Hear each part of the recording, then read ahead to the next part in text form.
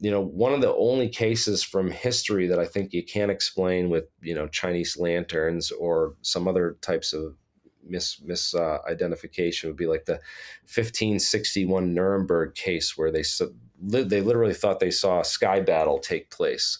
And you have to wonder if there's like type 3 and 2 civilizations out there. Maybe there is a Star Wars type battles that have happened, and some of that stuff is debris that's floating around. It's asteroids. Maybe some of that stuff's fallen to Earth and landed.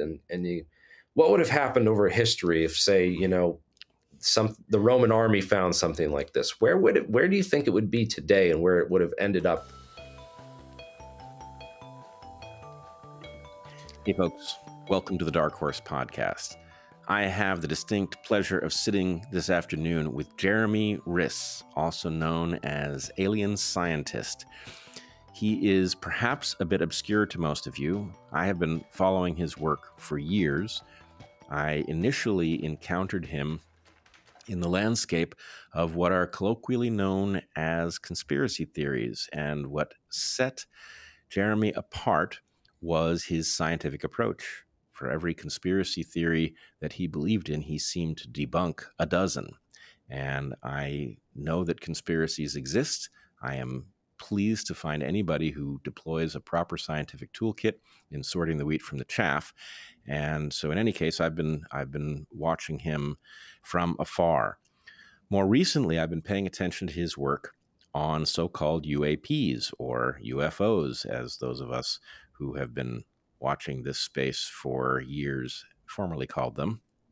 And I've invited him on Darkhorse to talk to us primarily about the UAP question. Are we being visited by extraterrestrials? Have we been in the past? Should we expect some sort of contact between us and them in the future?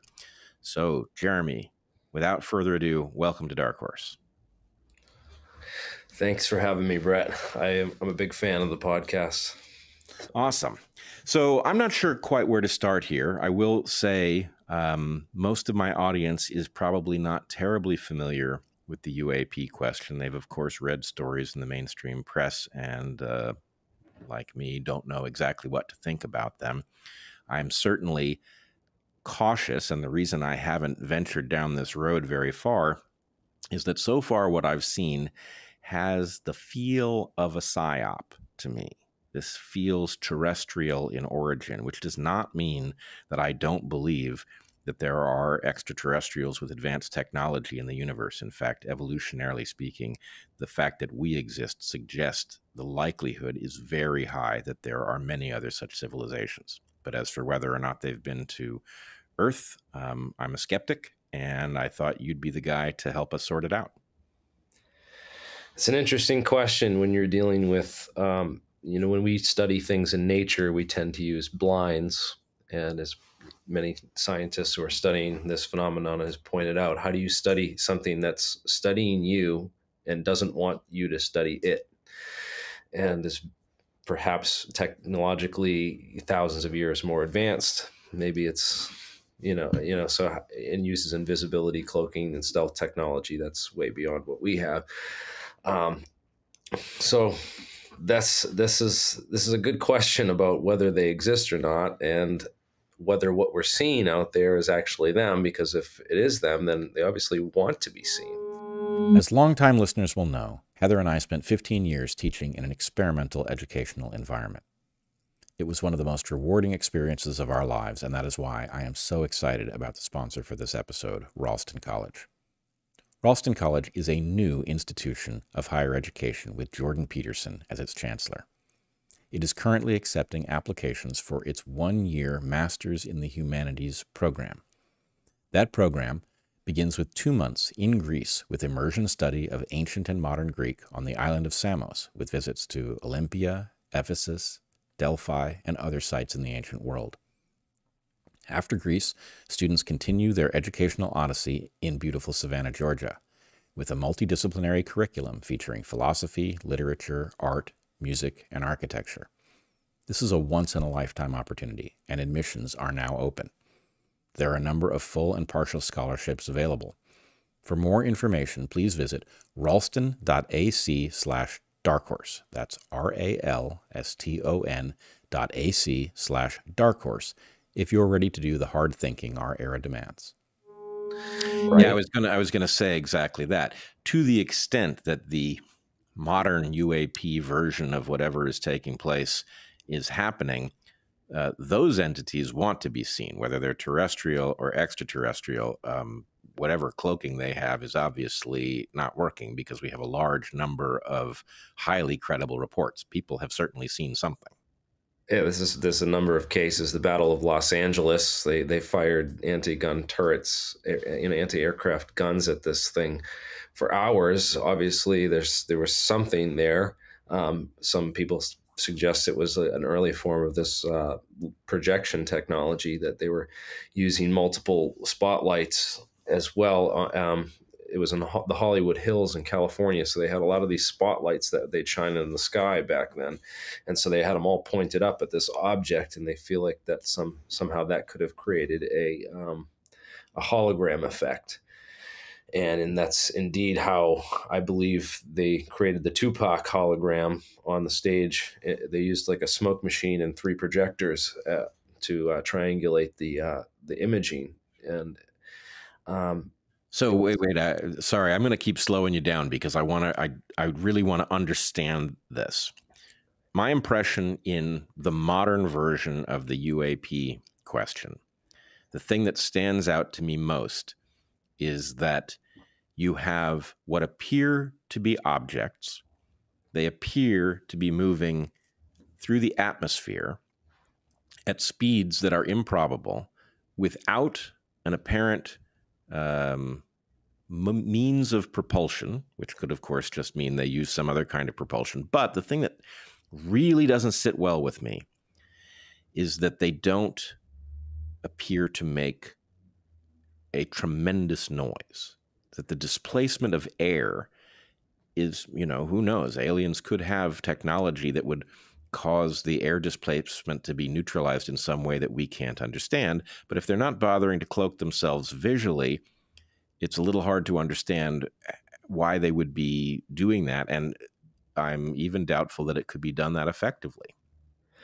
Or whether it's being done by them at all, or whether these things are man-made altogether. And that's one thing that's missing from a lot of the mainstream conversation, is the technology side of this. And the people that the mainstream, if you do get the technology side of this, you ask anyone at any UFO conference how UFOs fly, and your answer is going to be element 115. And it almost seems like they've poisoned the well on the scientific, physics side of this. Anyone in the physics community that wants to get into UFOs is sort of hit with this, oh God, this is just not something I even want to associate myself with, scientifically or academically. Whereas if you really get into the science, like in those OSAP, DIRD reports, that's the Defense Intelligence Reference Documents. You can search that on Black Vault and come up with some of those files. You get into the real cool stuff like metallic glasses, for example, which have elasticity and strength beyond carbon fiber, beyond steel and other things. Then you talk about metamaterials, which are used in cloaking devices and invisibility shields, and also apparently in some of these warp drive skins, allegedly in the terahertz range.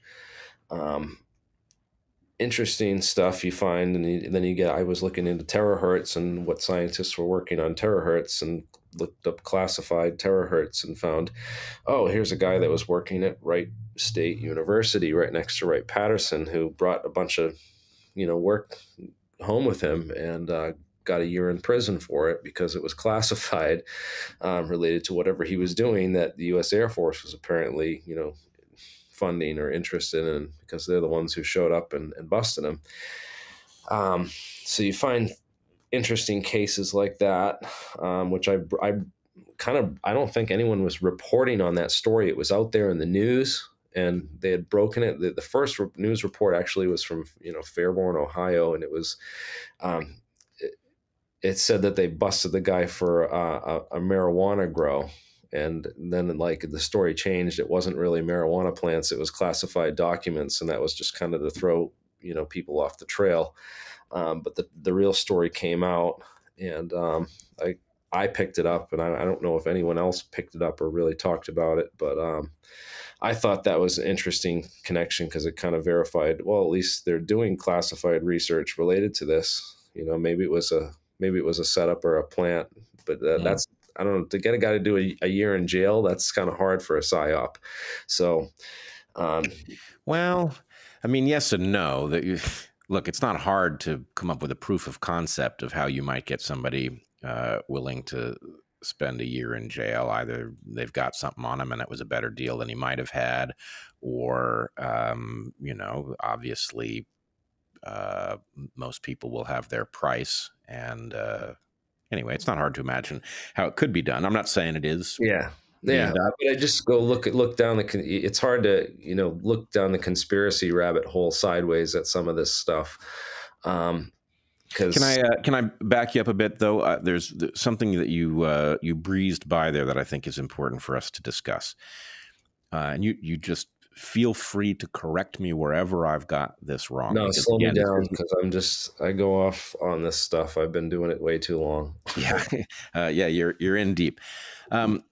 With respect to things like propulsion technology, I should say, my brother Eric has obviously been active in this discussion, and one of the things that he points to is that the crossing of large distances, which is the number one obstacle, presumably, to any advanced civilization getting here, might actually not really be about propulsion at all.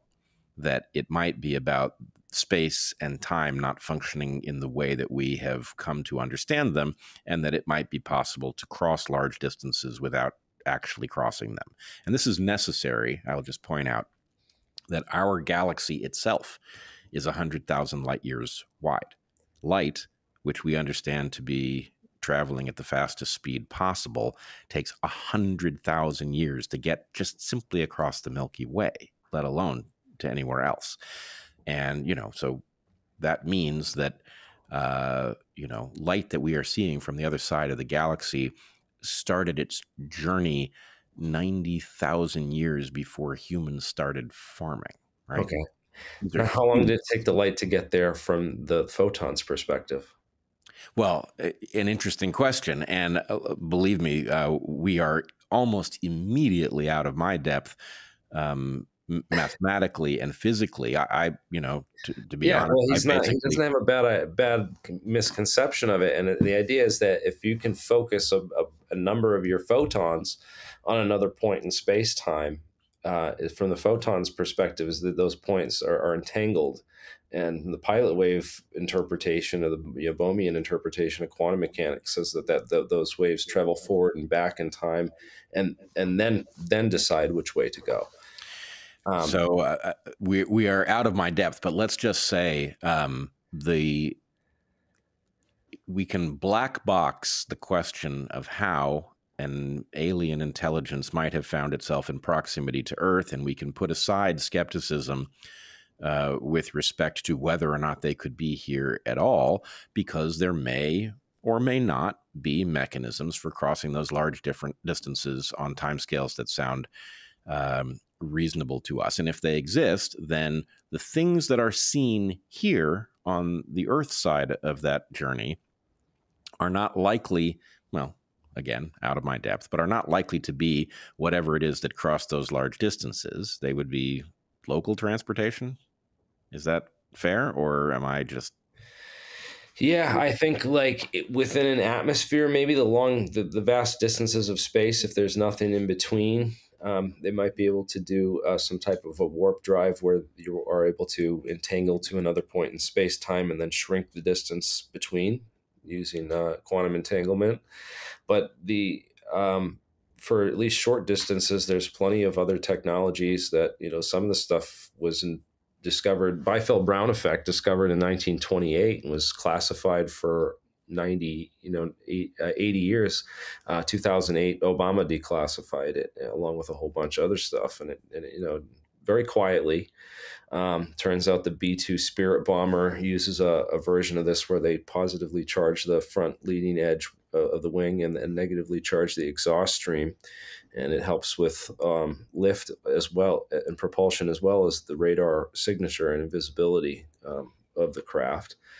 And but this has been used for a number of years in programs, including, by Ames research facilities, in the 40s, when Brown was trying to sell this idea to the military, and they told him he was crazy, and that, his idea was there was nothing to it.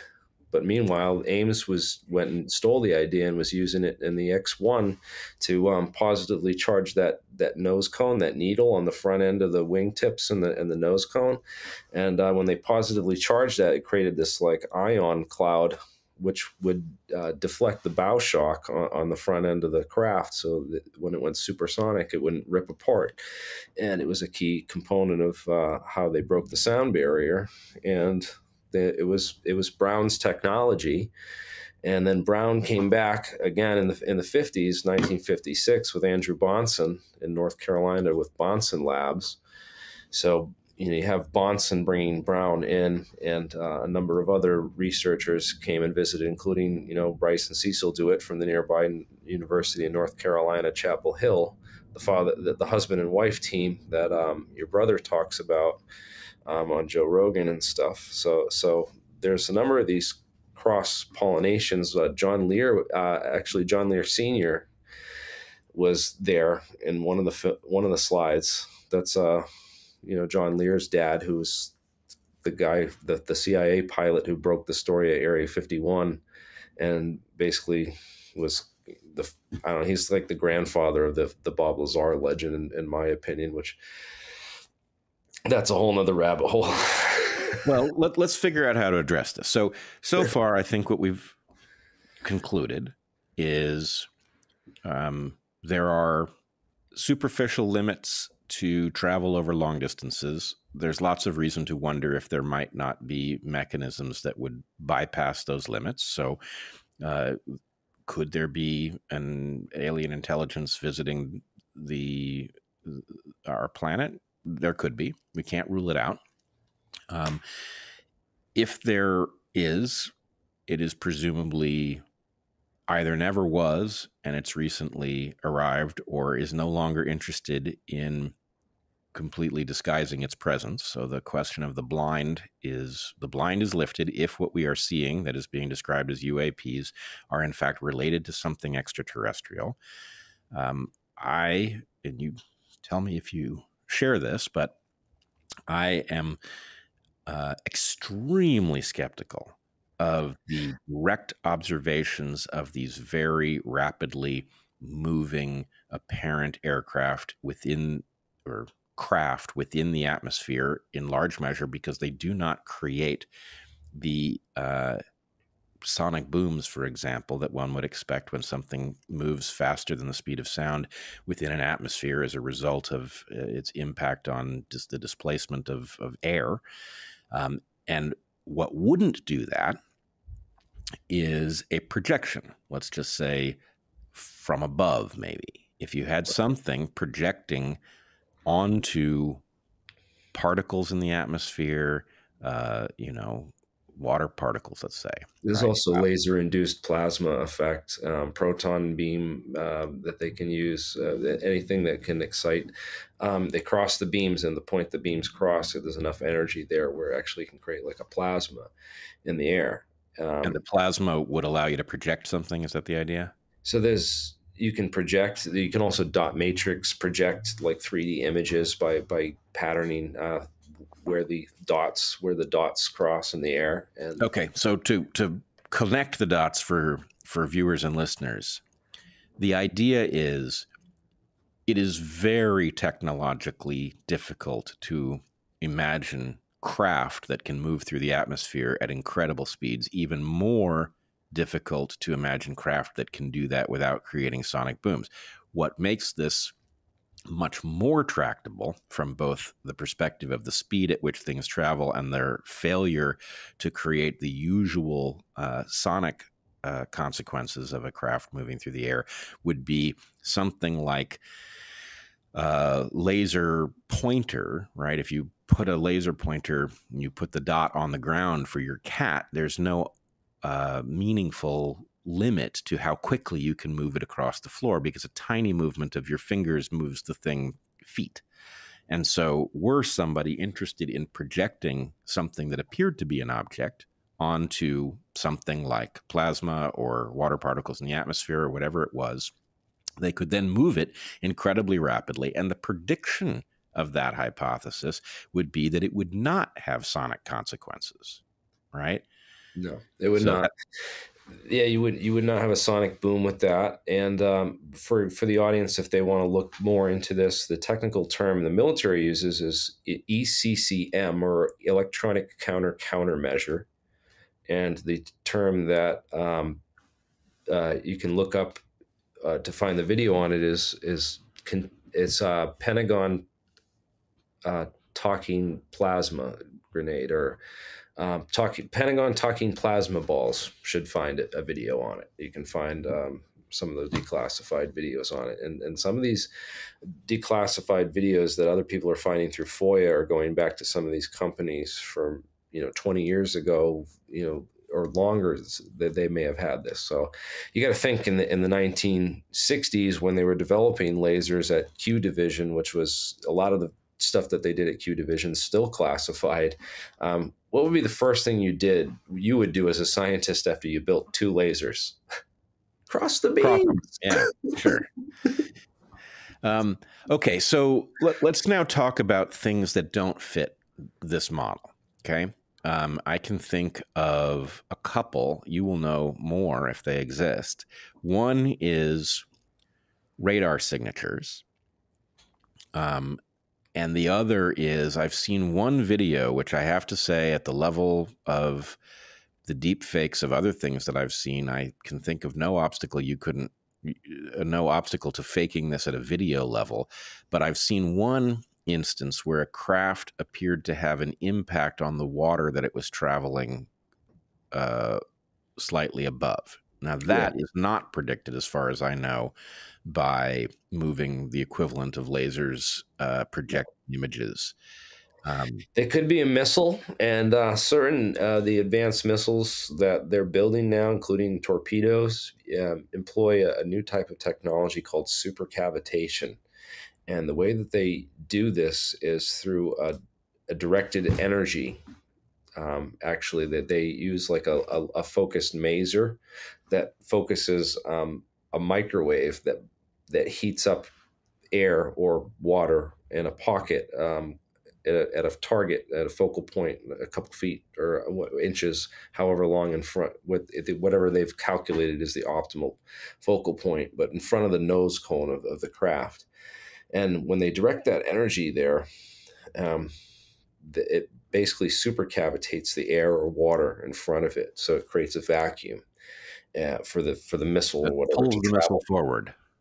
Huh? It pulls the missile forward. It pulls. It can pull the missile forward, but it also eliminates the sonic boom, because it's crap. I don't know that it makes a noise still, but it's not quite as loud as a sonic boom because of how it's eliminating the air, so the air doesn't tear through the air and create the same turbulence effects afterwards. That I see. So if these were objects moving at high rates through the atmosphere, is it possible the sonic boom could be canceled? If you had this type of supercavitating technology with these lasers, and NASA started developing this in the 1980s out of Rensselaer Polytech Institute under a guy named Dr. Lake Marabou, Leikmyrabo, and he was the head scientist on it. And there's a number of other patents you can look up if you look up blasting air in front of hypersonic missiles. Got it.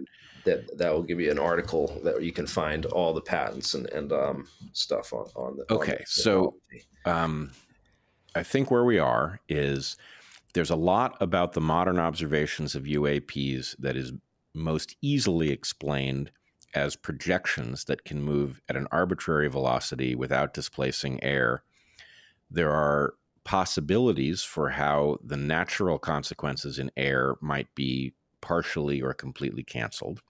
Mm-hmm. So far, I haven't heard anything.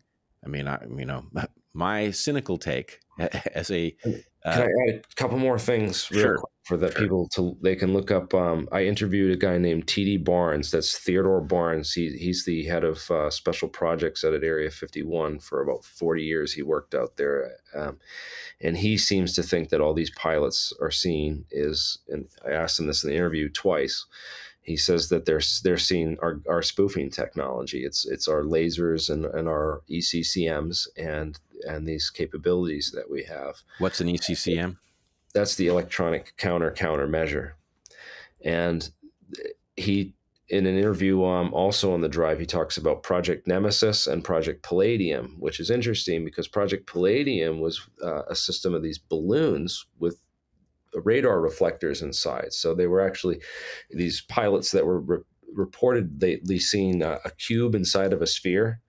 It's actually not a cube. It's actually an octagon, an octahedron inside of the sphere. But the octahedron inside the sphere is in the patent from Project Palladium, and they go back to like 1947. The patents on these things that they've been building these, and they're radar reflectors, and the radar reflectors are what is called DRFM technology. That's digital radio frequency memory.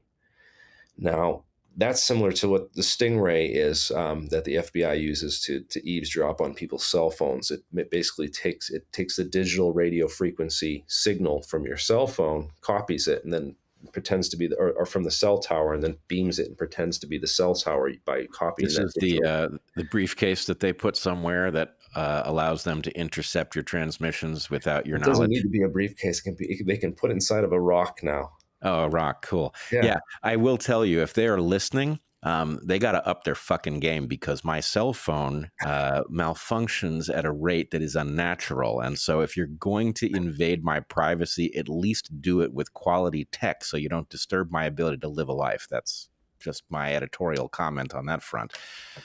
All right. I disrupted your flow here. No, that's fine, man. I was pretty much done after the balloons. Well, that's another. A lot of this is technology that people aren't aware of, and if they do the research, they're like, "Holy crap! You could literally fake all this stuff." But then the UFO people get all mad at me because they're like, "Well, you're just like."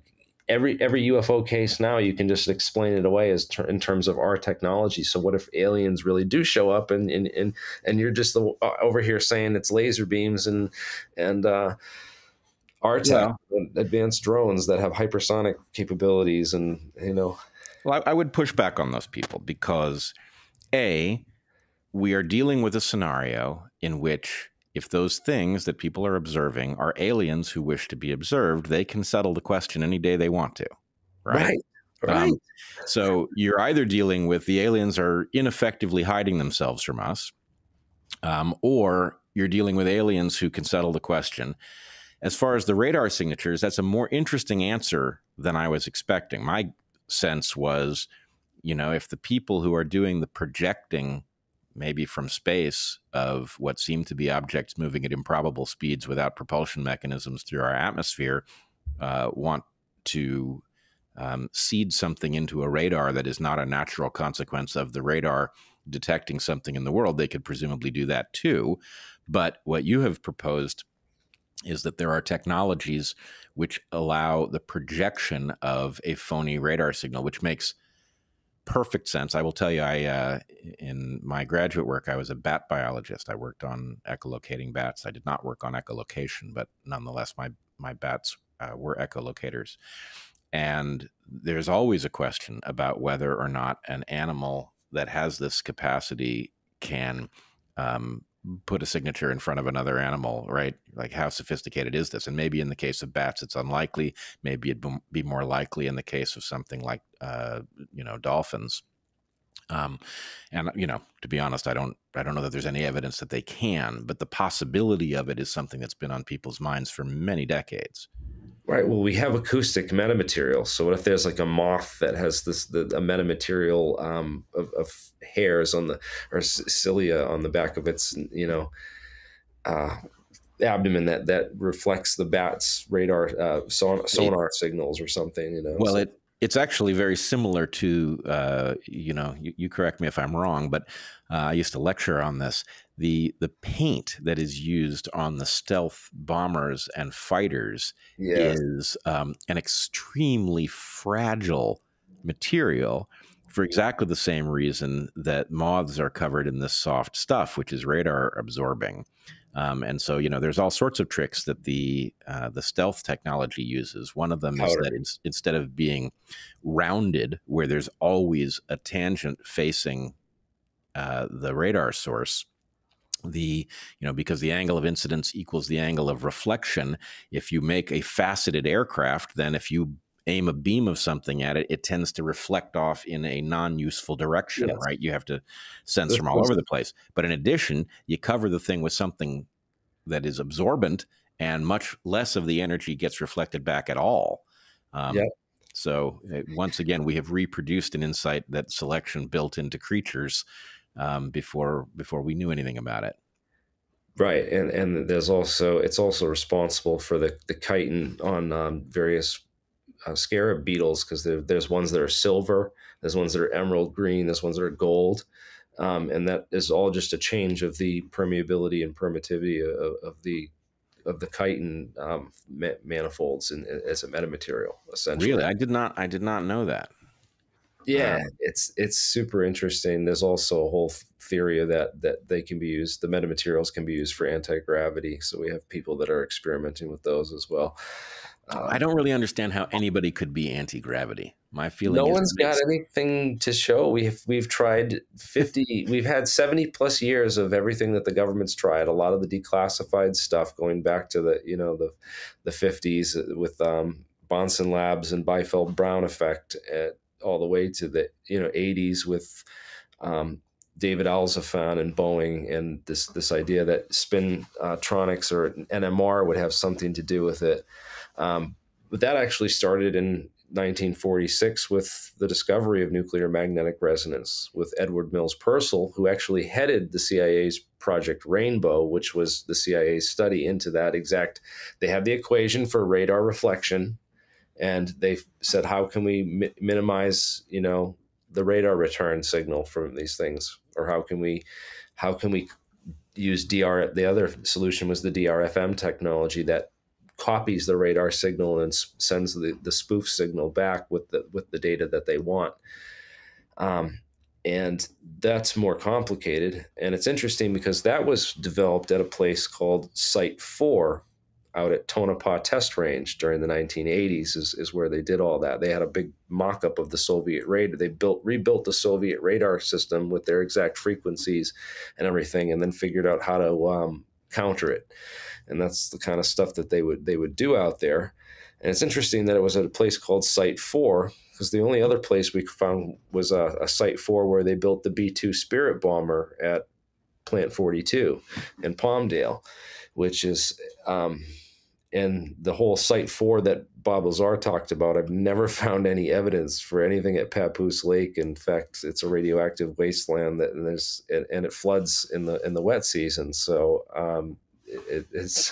it seems like a whole big deliberate misdirection that is going on in the mainstream, especially with what happened on Joe Rogan, the Joe Rogan podcasts, where they had he got really sucked into that whole Bob Lazar rabbit hole and never seemed to get out of it.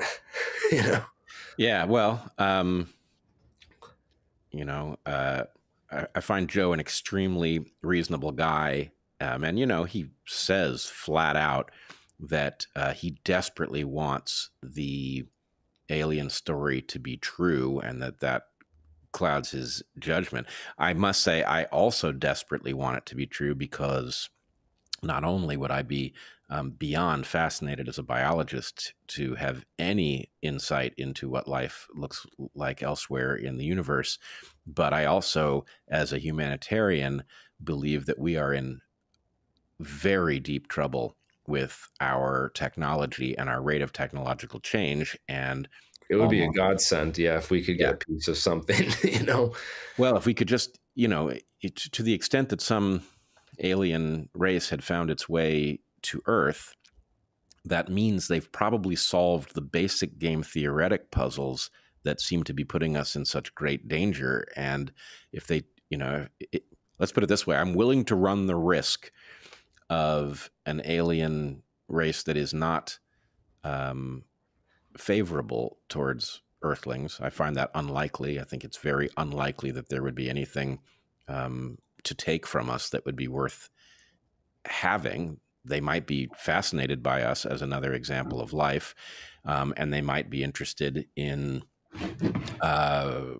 bringing us in on some of the deeper secrets of the universe so that we might survive the next 150 years. I'm willing to take the risk of any of those possibilities because, frankly, the danger we pose to ourselves is now so great that while I'm not giving up on us, I do think our best hope would be somebody who's figured out these answers, letting us in on them. It's interesting. I want to mention a couple things that relate to this, and I want to start with one of the last things that Bob Lazar said. He changed his story, actually. He never said this before at the Joe Rogan podcast, I believe it was on, where he said that he believes now that these things, if there's a hangar full of them, he thinks that they were from an archaeological find, that they were dug up. And I thought that was kind of interesting because, one of the only cases from history that I think you can't explain with, Chinese lanterns or some other types of misidentification would be like the 1561 Nuremberg case where they literally thought they saw a sky battle take place. And you have to wonder if there's like type 3 and 2 civilizations out there. Maybe there is a Star Wars type battles that have happened, and some of that stuff is debris that's floating around. It's asteroids. Maybe some of that stuff's fallen to Earth and landed. What would have happened over history if, say, the Roman army found something like this? Where do you think it would be today, and where it would have ended up? It would have been deemed a holy relic, and it would have been brought back to the church, and it would have been locked away in the Vatican basement vaults for eternity. And that's where it would be today. Yeah, it's funny, this is almost the case with dinosaurs, right? Right. It was, yeah. That material has been near the surface, found presumably by many people over the course of history and prehistory, but nobody knew what to make of it, right? The discovery that, what those creatures actually were is relatively recent. And so, you could imagine all kinds of misfiling of materials that made no sense to the people who encountered them because, frankly, they didn't even know where they lived in the universe at the time. Well, yeah, certainly the prevalence of dinosaur bones in the geological record is something more that shows up a lot more than alien debris or spaceships parts from another galaxy or anything like that. It doesn't exist as far as we know. So, and if it did, it's interesting that. I don't know where that material will be today, but there's a couple people that claim to have pieces of this stuff. Gary Nolan, for one, and others. So, but all right. So again, it would be nanotechnology. I would assume of sophistication that would be beyond anything that we know. And again, I think the coolest things I've seen is the idea of metamaterials and quasi-crystals, and the whole idea of photonic crystals and photonic circuits, that we're getting to a point with our computer chips and our computer technology that we're going to be able to build, 5D memory crystals and things that our data storage capability is going to go through the roof, and our computational power usage and also CPU size is going to just be exponentially increased with the next gen once we make that leap from electronics to spintronic photonic devices. You mean CPU capacity will be increased?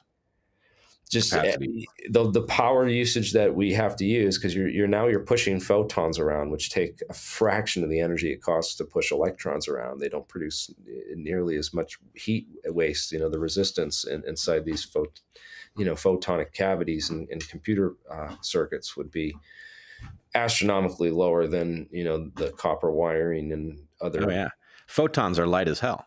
Yeah. All right. That was a terrible pun. Hopefully you'll forgive me and continue this conversation. But okay, so let me just figure out where you live on this topic. All right. You believe that alien races are plausible. Yeah, Drake equation, it's almost certain that we're not alone, I would say. I would agree. That technologies which might allow us to bend space or to utilize entanglement in some way suggest that there probably isn't an actual bar to great civilizations separated by what seem to be large distances. Yes, be skeptical, but we also have to believe. We have to push this boundary, man. This is our civilization and our survival depends on it. Sure, but despite the fact that you believe those things, it sounds to me like what you've said is you believe that this is more likely a psyop than an actual visitation that we are. It wouldn't be the first time that they've done something like this. I mean, you look back to 1988 with UFO TV Live, they had this whole broadcast called with the aviary, it was called, where they brought out all these guys in cloak and dagger and didn't show their faces and had voice mods on them. And of course, we know all their names today, and they've been associated with UFO disinformation and stuff like that. One of the guys is actually Owl from the aviary was Hal Puthoff, which is interesting. And Hal Puthoff does have a history with psychological warfare operations. He did that whole stint with the men at Stare at Goats, with Albert Stubblebean and those guys at the book Sci Spies by Jim Mars. I read all about it. So he's got some interesting history, the stuff he did at SRI International, but he's also got some interesting physics and the whole idea of this polarizable vacuum approach to general relativity, where you can, if you change the permeability and permittivity of free space in between things, you can warp those distances and perhaps those other variables and change the laws of general relativity without violating Einstein, because that's a big no-no in physics.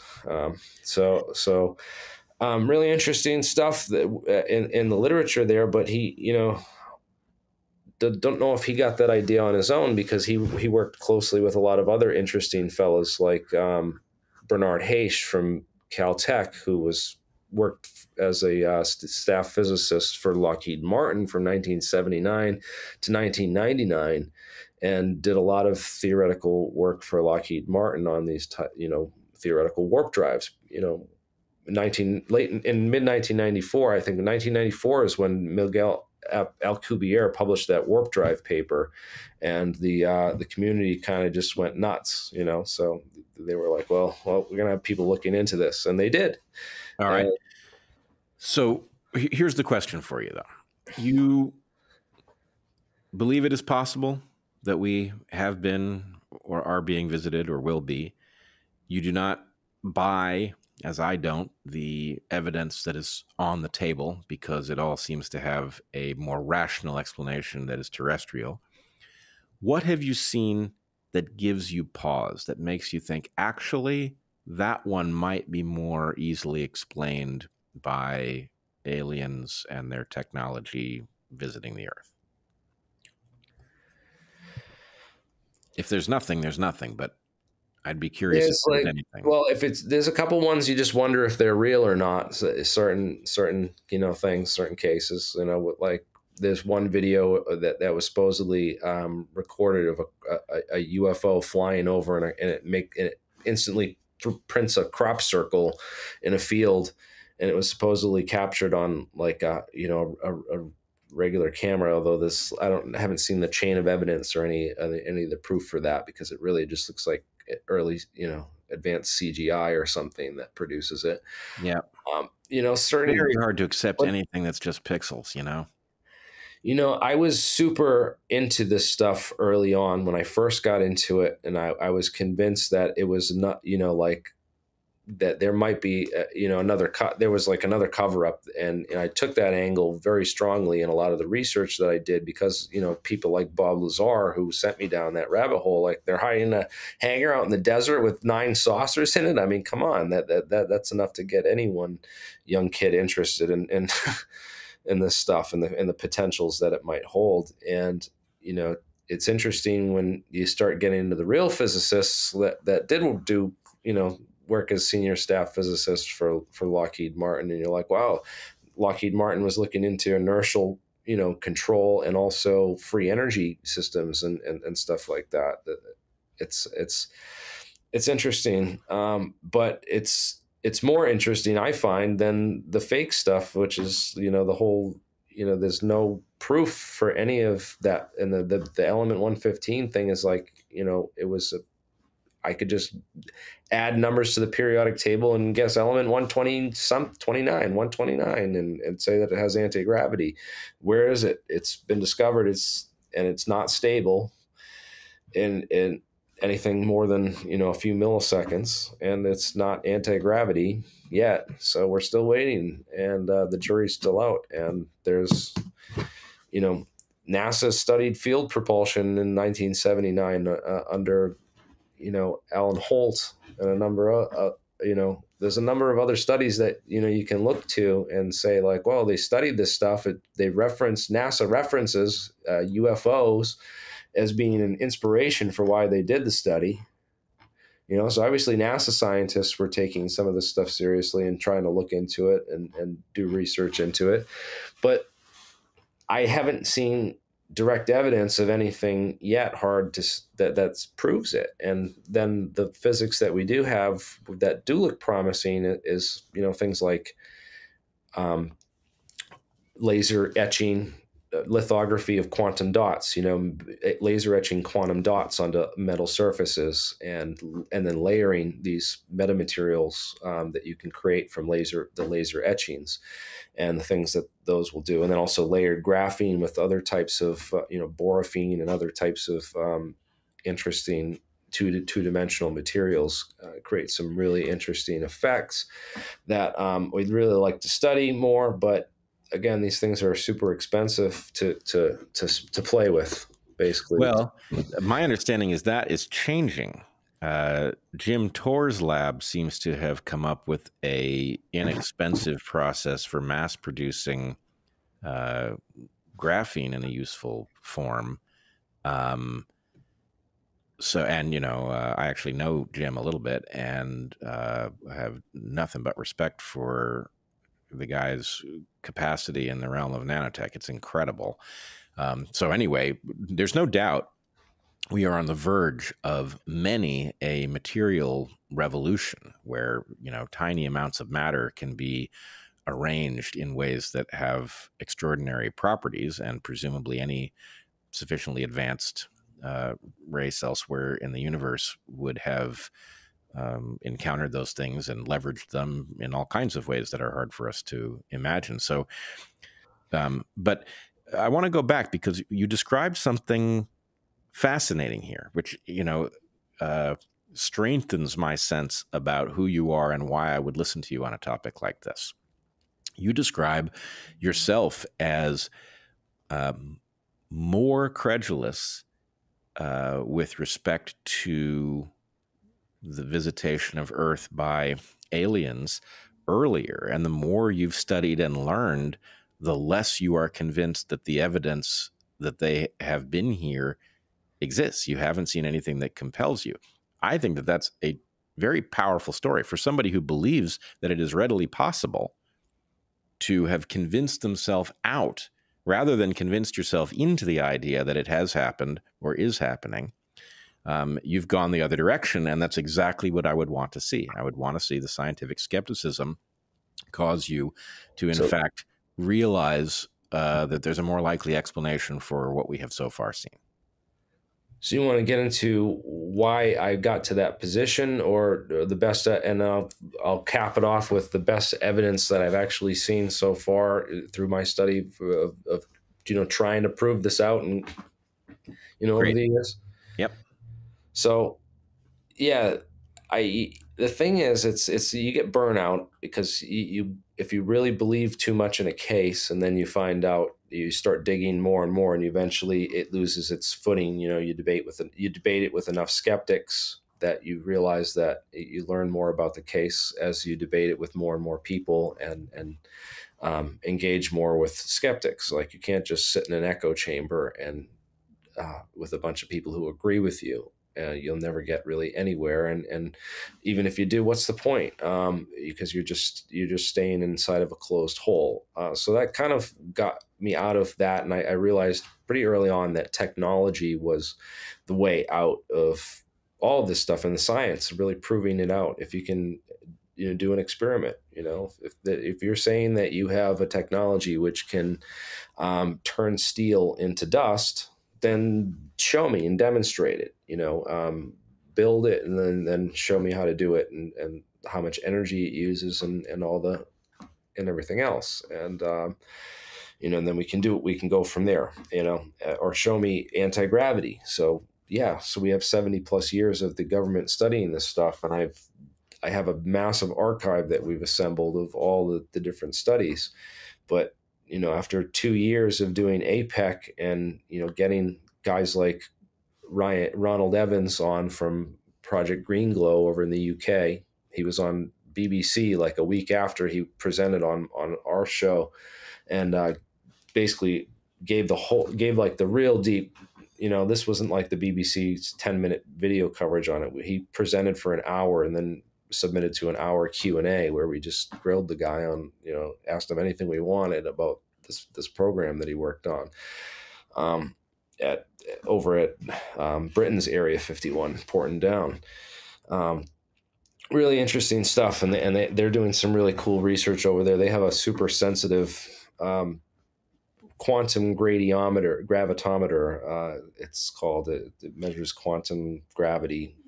Basically just detect any little disturbance. So if UFOs are flying around, it will be able to detect them. But not the first time, again, that what you find is that there's counterintelligence that have seeped in and done things like the aviary that I talked about. One of those guys was a guy named Richard Doty. And there's a documentary I think anyone who gets into UFOs should watch. It's called Mirage Men. And it's the story of this guy named Paul Bennewitz, who was an amateur radio operator, and had a bunch of radio equipment too close to an NSA surveillance operation, and something that they were, some top secret programs that they were running out of, what's the name of the Air Force base down in New Mexico there? Anyways, he stumbled upon this and got a little too close to it. And so they assigned this U.S. Air Force OSI, Office of Special Investigations agent, Richard Doty, to the case. And Doty befriended him, and then started planting stuff. They started beaming radio signals into his stuff and made him feel like that he had stumbled across the alien operation, and that it was the NSA talking to aliens, and it was this big thing, and it made the guy go crazy. Actually, Paul Bennewitz, the true story, and he actually committed suicide because of all of it. And even after, like, they had thrown him off the trail of it when he was going off the deep end, they had tried. Doty said he had tried to approach him and tell him the truth, and he didn't want to believe it. He was so deep into the rabbit hole at that point, he didn't want to believe that. He wanted to believe that he had stumbled across this big alien thing, rather than it was a top secret Air Force project that they were trying to throw him off the case. And then it talks about other operations, like Project Plowshare was one where they were doing underground nuclear testing, and then they wanted to monitor some of the radiation effects in the downstream river systems and neighboring towns and cities. And what they were doing to do that is sampling some of the local livestock like cattle, and they were removing the thyroid glands from the cattle because, of course, thyroid has iodine uptake. So when there's radioactive iodine in the environment from the, off stream from this nuke test, it's going to get picked up by your thyroid gland, and so that's going to be the place they're going to be able to detect it. And so they were basically, the military was taking people's livestock, cutting out the thyroid glands, and then to throw them off this trail, they were cutting out other organs and dropping them from helicopters and sucking all the blood out and doing all this weird stuff. To throw them off the trail. They were really after the thyroid glands for the radioactive iodine, but they were doing all this weird stuff and blaming it on aliens so that they didn't have to pay the farmers for their cattle. So, question about that. The radioactive iodine has a very short half-life. I think it's 8 days or something like that. So they were doing this in the immediate aftermath of their underground tests? Yeah. They were testing, and then they were doing the cattle mutilations to blame it on aliens, and because some of the local farmers were getting suspicious and they were trying to throw them off the trail, apparently. So this is like, and then of course you take the other side of this, the play devil's advocate, or conspiracies advocate, and say, oh, well, maybe the government created this explanation just to cover up the aliens doing this, and right. Yeah, I mean, and this is one of the problems with a landscape of secrecy, is that it actually throws a monkey wrench into the normal use of Occam's razor, right? Because anytime you have something in which a cover-up is an actual functional piece of the thing, what is a cover-up? Well, a cover-up is something that attempts to create the impression of the way some dots should be connected that isn't the correct way to connect them. And so anyway, again, this is why I have appreciated your work for many years, is that my own feeling is Occam's razor works even when you're dealing with conspiratorial stuff, but it only works when you have all of the information. When you have a subset, especially a curated subset of the information, you have to be ready to see a violation of Occam's razor and realize that, you're missing evidence. And so anyway, yeah, where's the cover-up? It goes way beyond that, beyond Occam's razor, when you deal with a cover-up, because what you have is an institution which has control of 90% of the mainstream media, where they can direct a message, create a false movement, prop up their fake leaders of this false movement, lead an entire movement in the wrong direction.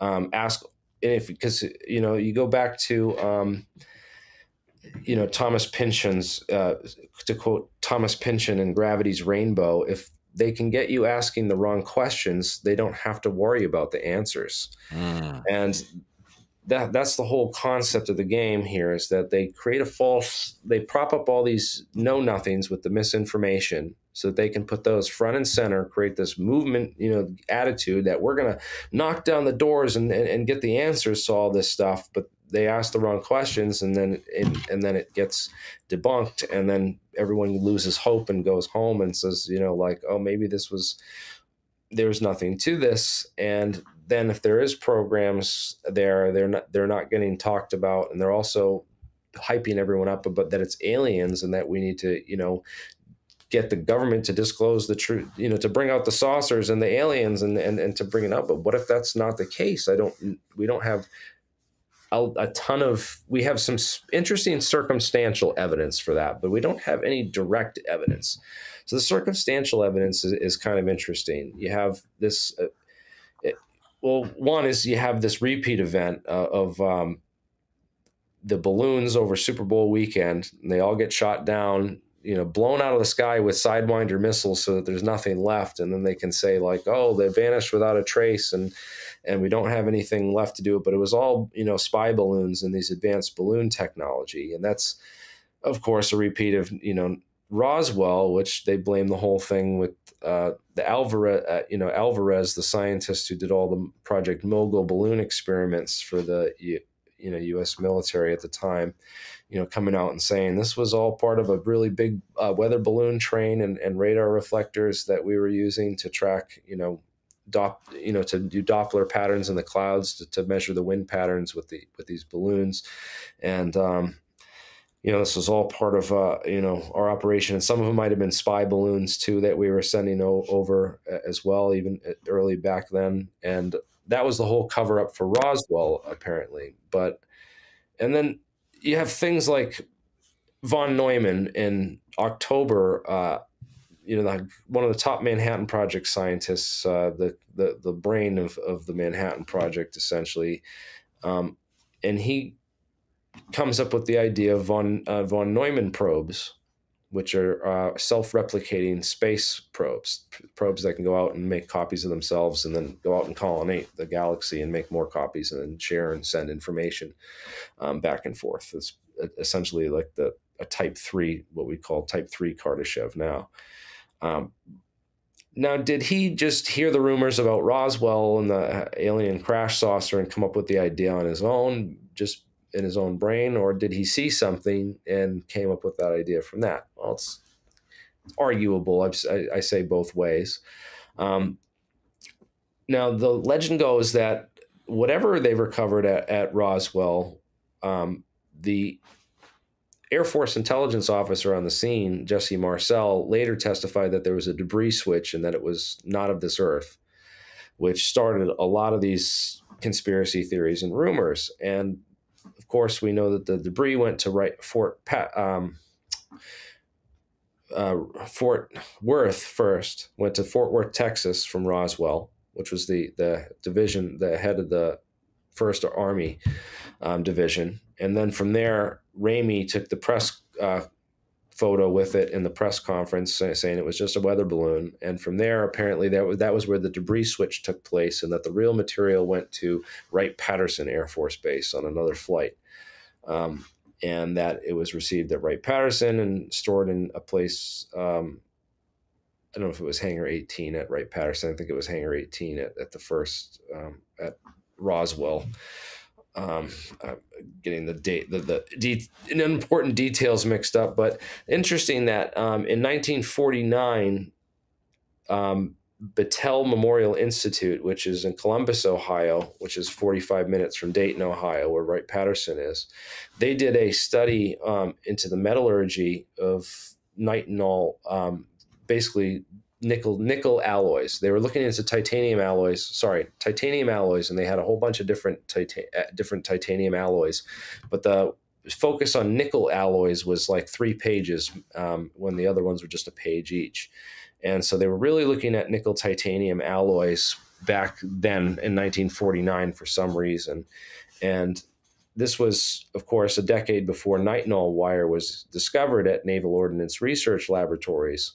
And one of the interesting things about the Roswell debris, that all these witnesses, if you go back to the original witness testimony, they described this memory foil of this memory metal that was a woven, and they said people who worked with this stuff said that it was like a woven mesh fabric on the quantum level, and that's why they said that it couldn't have been man-made back then. It was just way too complex of a material, and no one's ever been able to reproduce a piece of that material or show that it's real. But I think the stories of it were interesting enough to wonder why, they were looking into ways to, apparently you couldn't cut or break the stuff. It was really, really hard and really durable.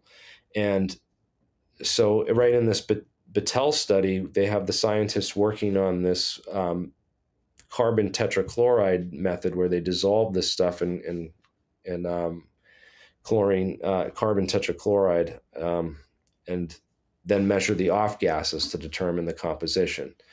So they have these really complex ways of analyzing substances that might be indestructible, so to speak, in 1949, which is interesting. But most interesting thing is there was the research was under the director of this guy, Howard C. Cross, who came up in this Pentacle memorandum that was found in J. Allen Hynek's notes. J. Allen Hynek was the scientist that the U.S. Air Force hired to head the Project Blue Book investigation from 1958, I think, till 68, maybe 55. It was if I'm correct. I might be getting the dates wrong, but yeah, the Project Blue Book study, apparently there was 2 Project Blue Books. There was a second Project Blue Book, which dealt with this metallurgy side had access to actual materials. And that was directed by Howard C. Cross of Battelle. And there were a number of other interesting names on that list who I've never been able to really track down and find any solid information on any of those people. Looking through just conventional records. If there's records on them, it's at Battelle or somewhere else, or whoever was involved in it. But I thought that was interesting because if there was an operation, Battelle would be the place that would do it. It's a quasi-governmental organization. It's what Edgar Mitchell described of where these things were held in an interview. He apparently knew something about it. Or Gordon Cooper, I'm not sure which one of them. But anyways, Battelle is an interesting organization because it manages all of our national labs. So Los Alamos, Oak Ridge, they're all under the management directorship of Battelle. So if you want to control science in this country, you could do it easily through a quasi-governmental organization like Battelle. They would have the power and leverage to be able to, cover up a UFO thing or be a container, so to speak, for a UFO file or something like of this nature, if it exists. If there's and the other container that we know of that may have existed was actually uncovered by a Senator Barry Goldwater, who was told about this. It was allegedly a blue room. It's called the Blue Room at Wright-Patterson, and that the Blue Room is where they store all the artifacts of unknown origin, apparently, whether that's Russian or Chinese or what have you. So there's speculation about that. I don't know for sure. I'm curious. I certainly like to believe that there's a Blue Room and that they have pieces of alien technology in there that, they're not releasing to the public because, what happens when Al-Qaeda gets a hold of free energy technology, it's and anti-gravity and warp drive. It's not going to be pretty. So I can understand why they may want to keep that stuff classified if it does exist. But at the same time, if everyone had it and they just, I don't know. At the same time, I think that even if they did release it, the material science end of this is sufficiently so far advanced that it sets a high enough bar that you can't really reach that bar without some serious international collaboration. So I really doubt that if they did disclose it or release it, that a rogue group would be able to, like even Mao Zedong, wouldn't be able to. I mean, even Kim Jong-un wouldn't be able to, build this stuff without, some serious collaboration. I think it's going to take a serious international collaboration and effort to develop photonics technology and warp drive technology and this next revolution in science and physics that's coming. So again, just to be clear, what you're saying is there may or may not be a Blue Room. It may or may not contain alien tech. So far, there's no reason to believe that it does, that you have seen. But if it did, there would be the expectation that you offer a more generous interpretation of why it would not be shared. My sense is that given the levels of governmental corruption that we have now seen, it is hard for me to imagine that the first instinct of at least some of the people who would have had access wouldn't be to privatize it for their own profit, which would then necessitate a cover story of why it wasn't being shared. Right. This is the plot to all the Disney's Witch Mountain films, where it's always some rich billionaire that wants to get a hold of that technology and leverage it. Yeah. Yeah. I would agree. Yeah. All right.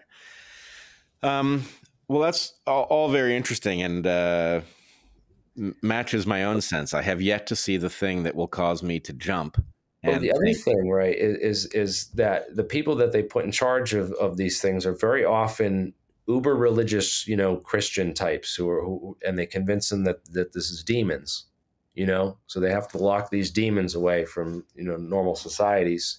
And this is sort of they use a religious philosophy, I think, in some of these institutions to keep this, because it seems like a lot of the people who I've seen are these people that are convinced that it's demons, and that's their interpretation of it. And they don't want to go beyond that, and they're happy with that explanation.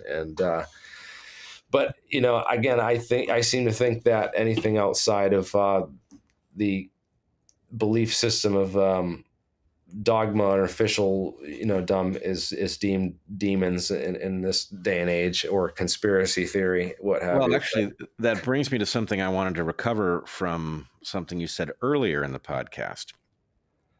And forgive me, it's now been long enough. It's going to be hard for me to recover exactly what you said, but yeah, we were talking about the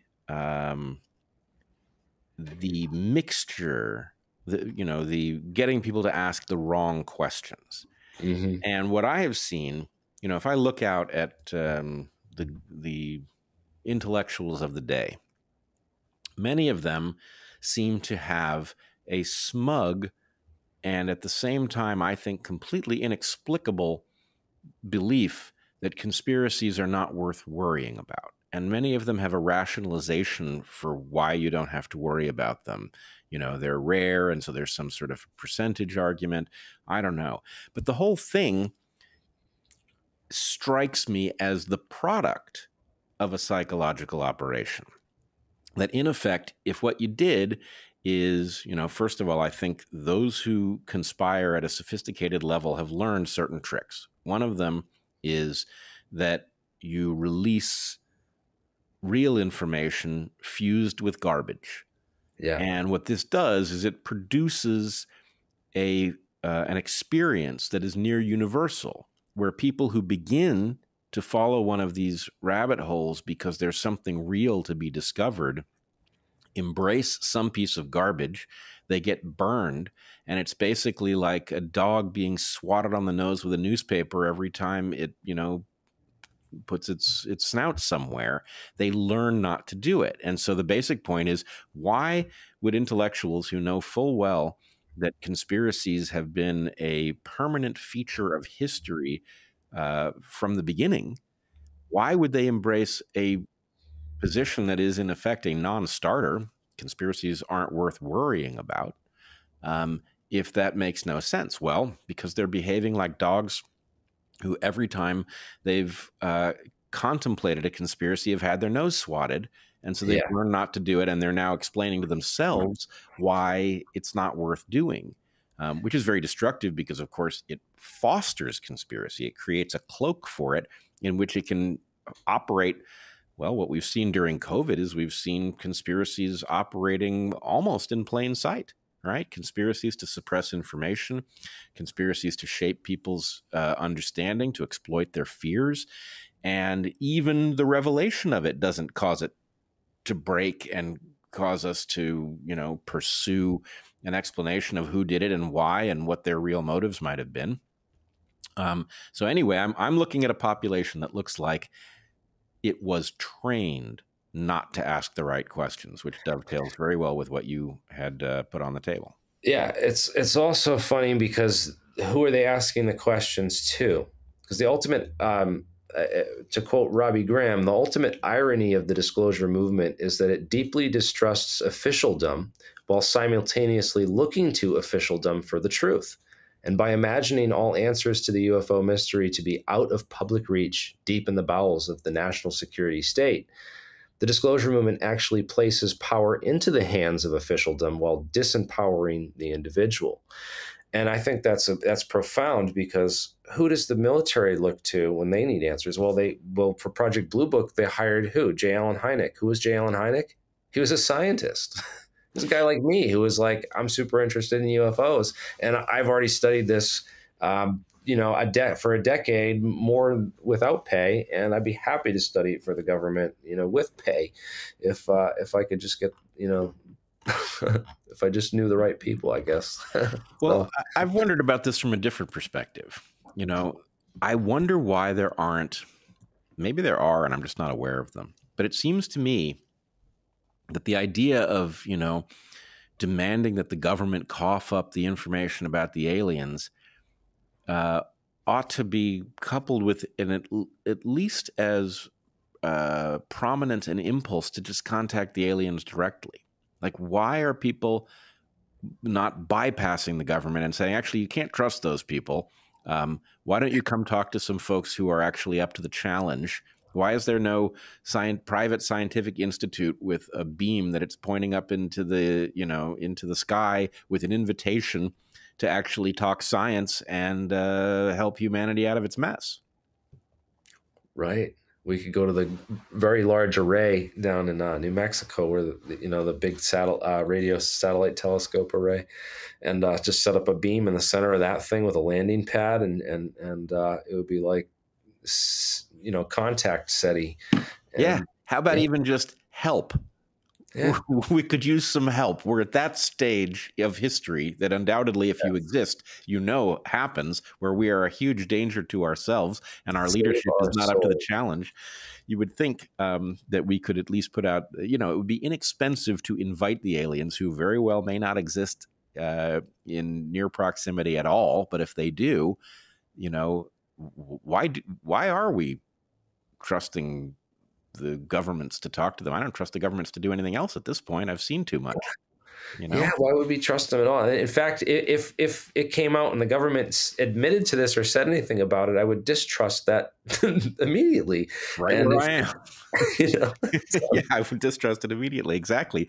The aliens are suffering from the distrustworthiness of government, which might be impacting their ability to actually talk to some of us folks down here who would be in a better position to do it well.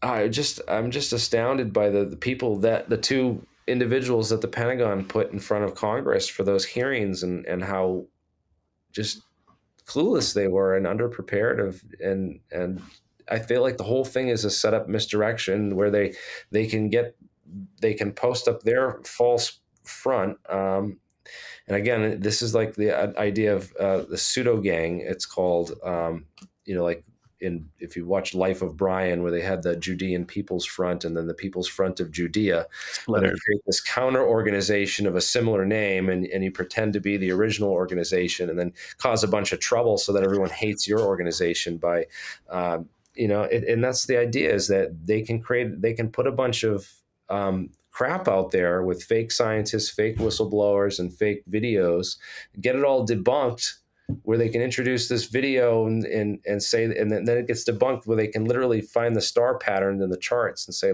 look, it's a triangular aperture lens. It's creating the bokeh effect, and you're not admitting to this, and yet he's still trying to hammer down that door.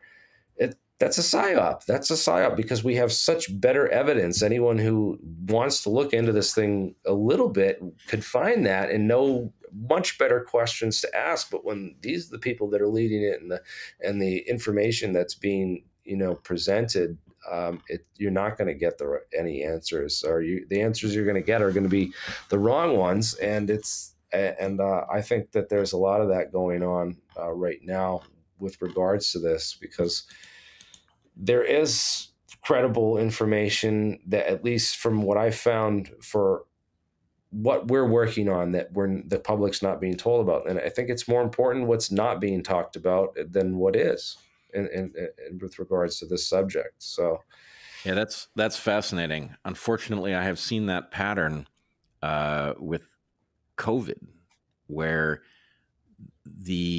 they create a bunch of fake doctors, right? And then they'll create these fake PhD profiles on Twitter, and you'll follow them thinking it's real information, and then they'll start inserting a lot of bad information with it. I saw that a lot.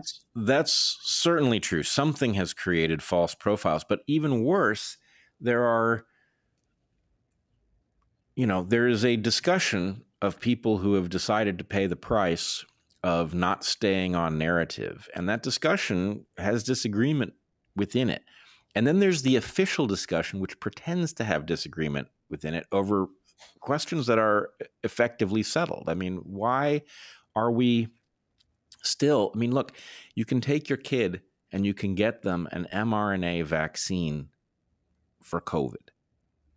That doesn't make any sense, right? The fact that the current version of COVID isn't especially threatening, that it doesn't threaten children, that we do have adverse events, it doesn't, there is no rational argument for that. And yet what we have in the doctor's office and in the halls of Congress and everywhere else is the pretense that there is a rational argument, which it's hard to even imagine what it would sound like, right? We're just, there's too much evidence now that that argument is dead in the water. And yet, you know, actual needles are being put into actual arms that they should never be. So anyway, there's something about the way, the degree to which officialdom is willing to pretend that an argument is viable. You know, in the case of the UAPs, you're describing people who aren't expert being questioned as if they were and revealing themselves to be foolish. But the point is, as you say, that is the diagnosis of a psyop, right? That the purpose of such a thing, the purpose of querying people who are not experts is to fool the public. There's many different types of psyops. So like this bait and switch where they, you know, you bait them with what they think is, you know, the golden whistleblower, but you switch it out for a fake. Then there's the straw man where you're presenting this as like, well, this is a UFO researcher and or this is a conspiracy theorist and this is what they believe. Where you create a straw man version of that, then you can debunk the straw man, where you can keep those arguments within a context where you can actually, you know, debate them. Like, I don't know, I can go into many examples, but I don't know. Well, I mean, look, I do think before we close this discussion out, it is worth saying I first became aware of you not in the UFO UAP context, but I first became aware of you in the context of conspiracy. I would call them hypotheses. I think we do ourselves a disservice to refer to them as conspiracy theories, that's in fact part of the psyop that causes us to look away. But in any case, there are many conspiracies. We have to be forever vigilant because the incentive for people to conspire and take advantage of us it's not going anywhere. That said, the majority of hypotheses in the area of conspiracy are simply wrong. And so what one needs is a toolkit for searching that landscape for useful information without falling victim to either a reflexive embrace of conspiracies or, equally as bad, a reflexive rejection of the idea of conspiracy, which may solve the problem of, you know, you looking good to your friends at the cocktail party, but it puts us all in much greater danger of actual conspiracies succeeding. And so the question is, how does one address that? And from before I had discovered your work, I had concluded that the right toolkit was science, that one has to be aware you don't have all the information and one has to navigate very cautiously. But nonetheless, you can, for example, study not just that, but you also have to be aware that someone is actively trying to hide the real information from you and present the narrative that's being presented in the mainstream public. I almost like immediately assume is false. Always, because if that's what's always being put out there, it's the cover story, and the real information is always being actively hidden. And I find that in search engine, that one of the biggest toolkits I can tell people is I use Yahoo video search now, because it's like the back end algorithm for how YouTube search algorithm used to work before they fixed it, so that you can no longer find what you're looking for. If it's a conspiracy, like I swear, like they have like a tag on real information. If you start talking about real information on your video, it just doesn't show up in the searches anymore. Oh, believe me, our channel has clearly been flagged in a way. Absolutely, I watched it. You guys were like getting twice the views on the live streams, and then Yeah, and then they've created the doldrums, whether they actually are hiding us from the public, or whether they are pretending that we're reaching fewer people in order to dissuade advertisers. Right. I don't know what they're doing, but it is clear that, it's more than a thumb on the scale. It's a freaking elephant on the scale. And, it has its impact, which hasn't changed what we do, but nonetheless, it does exist. It's part of some mechanism to prevent certain things from being discussed in places where they can be heard. But that does raise a question. I do want to talk to you about the fact of the desperate need, I would say, the vacuum of people who responsibly deal with questions of collusion. Something that I think you do exceedingly well. I don't know what the ratio is between conspiracies that you have concluded are real and conspiracies that you have debunked, but you have certainly debunked far more conspiratorial ideas than you have embraced.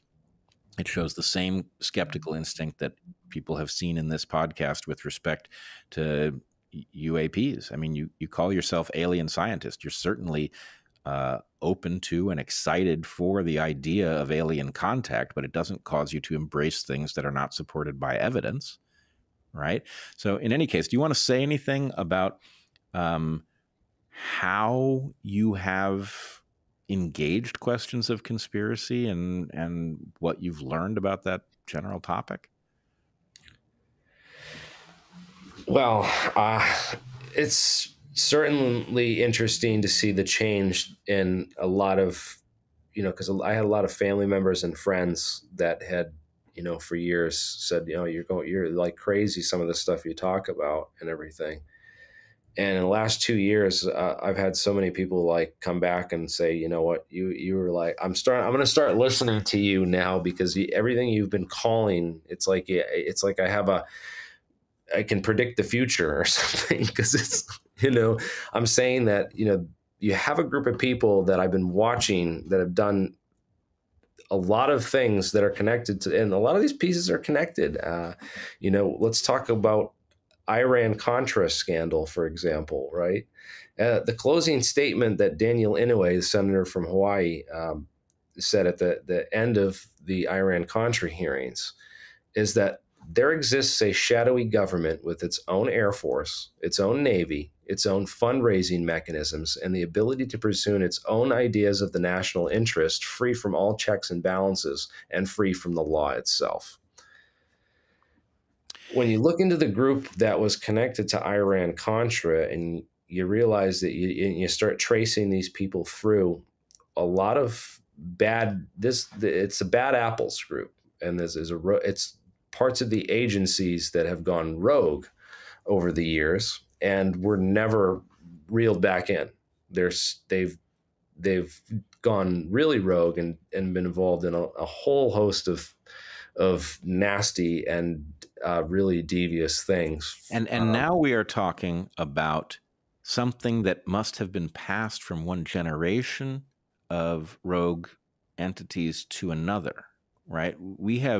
This is one of the things that is always the most troubling. It's hard to detect, but the most troubling thing in the landscape of responsible conspiracy hypothesis testing is that you find that things like the Kennedy assassination are connected in strange ways to things like the Watergate break-in.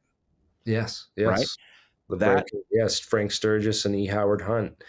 And they looked just like the tramps that were arrested in Dealey Plaza and later released. They were found in a train car, and then E. Howard Hunt on his deathbed said he was a bench warmer on the assassination and details like that. And then E. Howard Hunt's lawyer saying that, what's the big picture? And that him saying that E. Howard Hunt told his lawyer that it was that they're hiding alien technology. That was another interesting thing that came out of E. Howard Hunt's lawyer, that the big thing that this is all about is that, he was going to JFK was going to blab about the alien technology apparently, and that he had told Marilyn Monroe about it.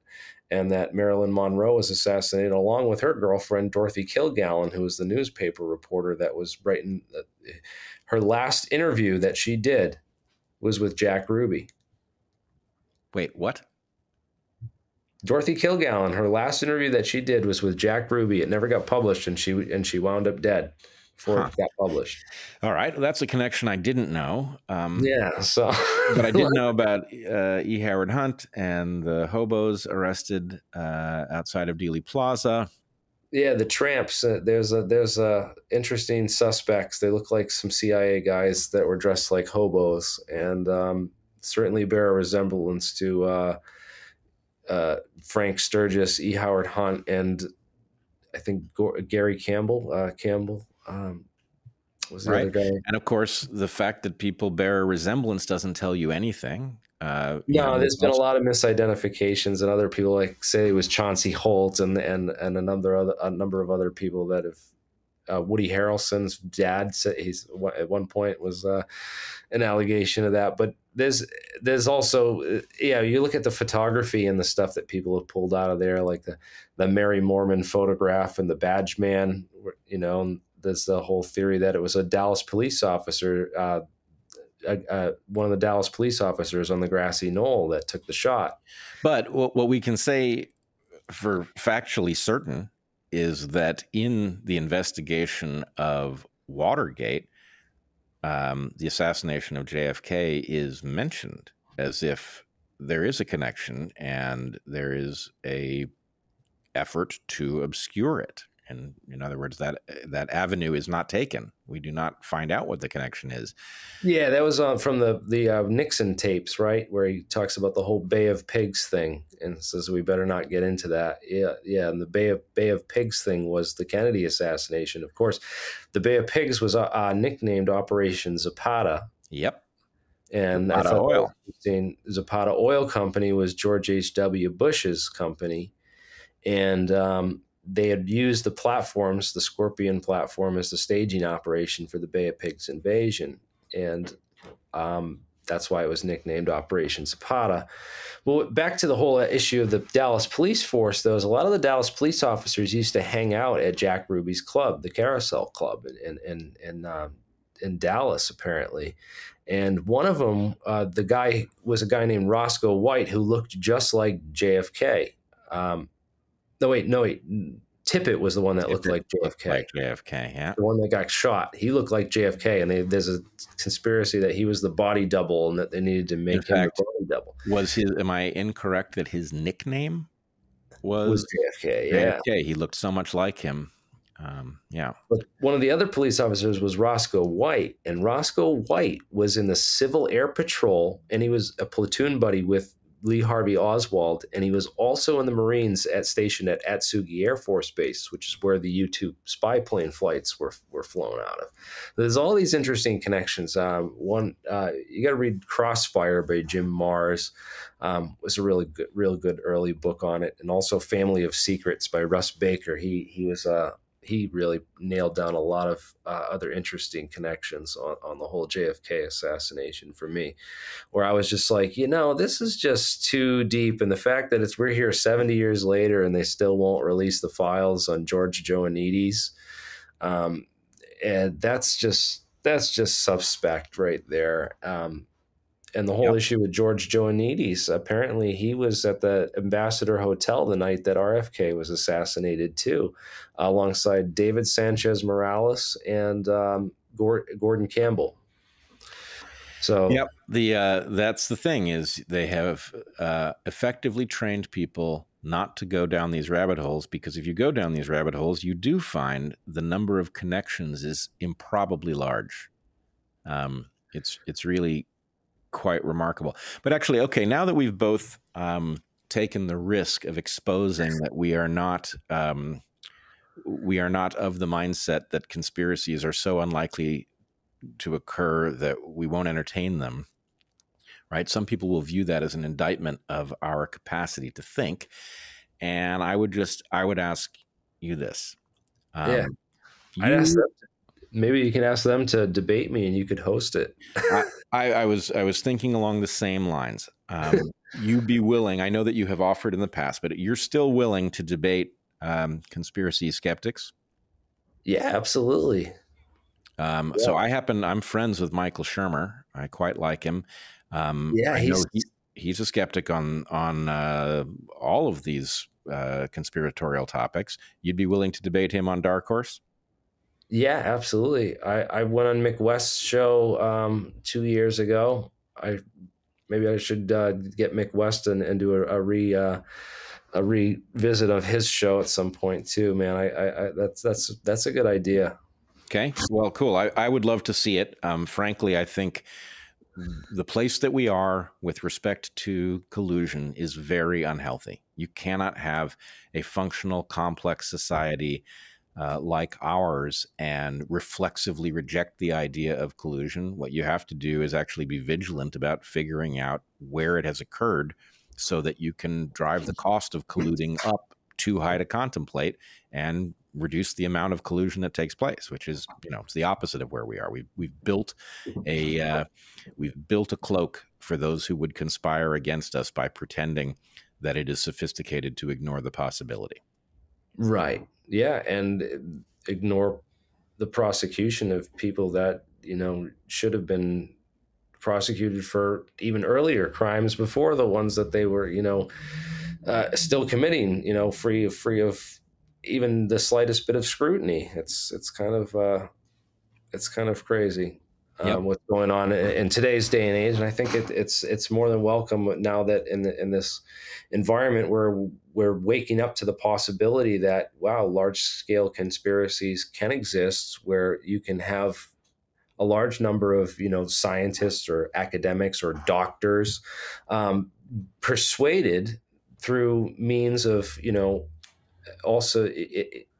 I think it's important what you talked about, I think on the last podcast or the one before you did, where you talk about incentivized, where the people or individuals are incentivized to go along with the narrative, and they're incentivized not to speak out against the narrative on an individual basis. And this is a key part of how propaganda works. And that's why Bernays, titled his book Crystallizing Public Opinion, because it's about this crystallization. And in order to have a crystal, you need a unit cell, and that unit cell needs to be motivated by the forces acting upon it, which are the incentives.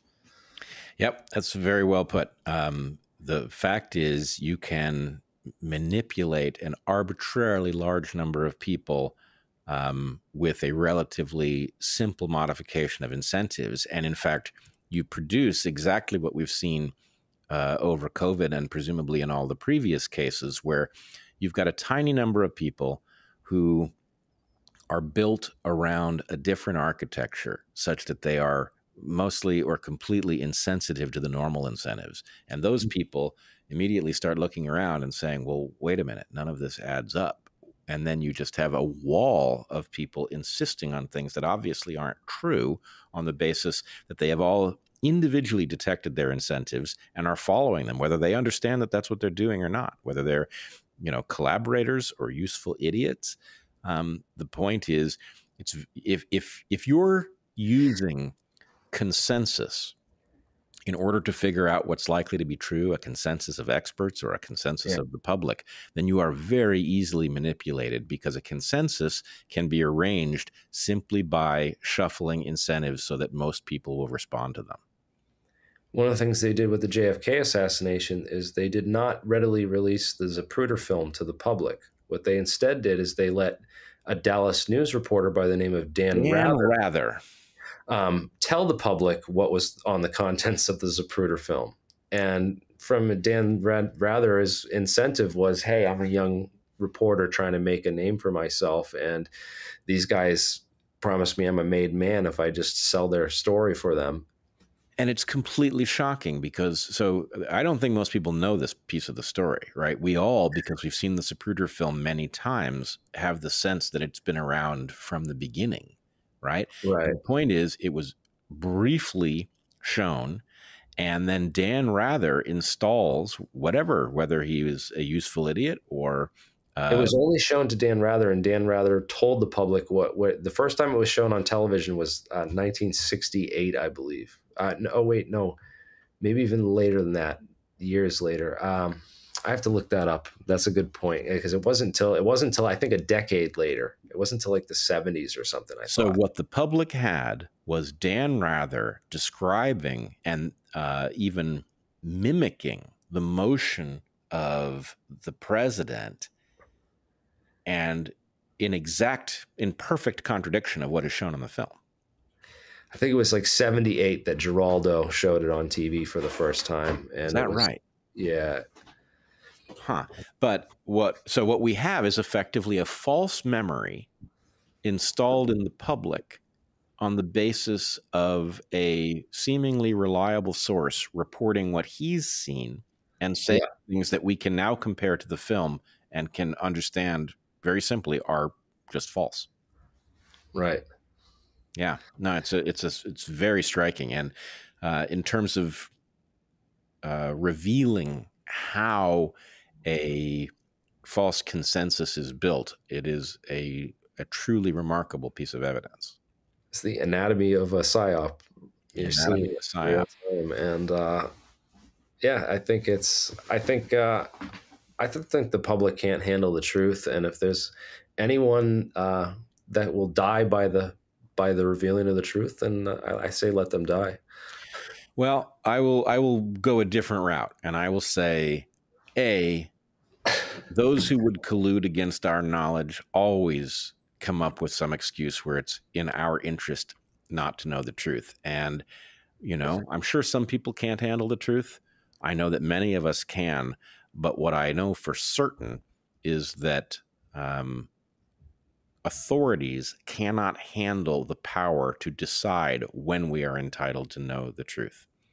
There are, in a better society, they might be able to, but our society is so corrupt that, frankly, the truth must come out, because what we've been sold is closer to the Matrix, right? It's more fiction than reality, and everything is at stake, including life and limb, clearly.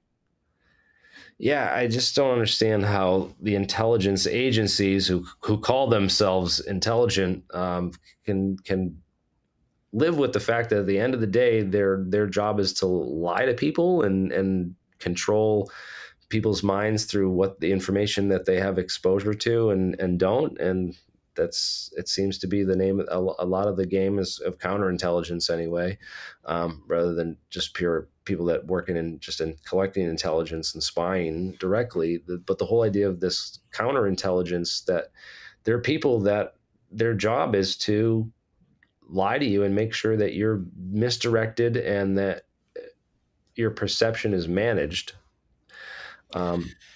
to a degree where you won't even be able to ask the right questions to get to the truth. So it's a place to be, man. But and I can't imagine the people that want to be on that side of that and want to make money and be paid and live with themselves doing that for a job every day, where you're just like, all right, I want to disinform people. I don't want to bring humanity up. I gotta be that boot that stomps them down as further and further into the ground, so that my bosses can stand up just that inch higher off their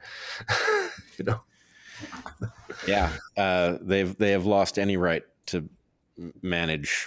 I mean, not that they had any right to manage public perception, but whatever limited interest there might be in controlling information, they have so abused that privilege that it certainly does not exist at this point. It's like I heard lots of kids when I was younger who wanted to grow up and become teachers, but none that wanted to do the opposite of what teachers do. to anti-teach. Yeah, agreed. All right. Well, Jeremy, where can people find you? So YouTube, Alien Scientist is my channel. I go live periodically. You can reach me at thealienscientist@gmail.com. One word, if you want to email me. I also have a website, alienscientist.com. You can go and contact me maybe through there and reach out. And I'm also on Twitter at alien_scientist.